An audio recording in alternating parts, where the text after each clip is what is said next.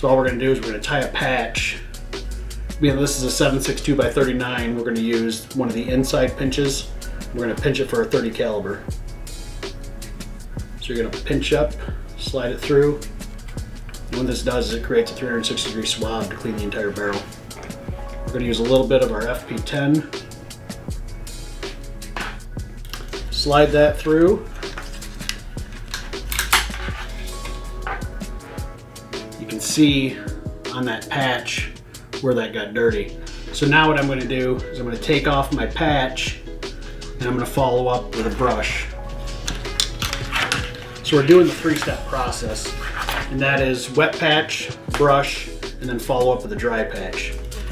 Now we're going to mop out whatever we just loosened up with the wet patch, the brush, and then the dry patch. Now you'd repeat this process as many times as you want to until that patch comes out clean.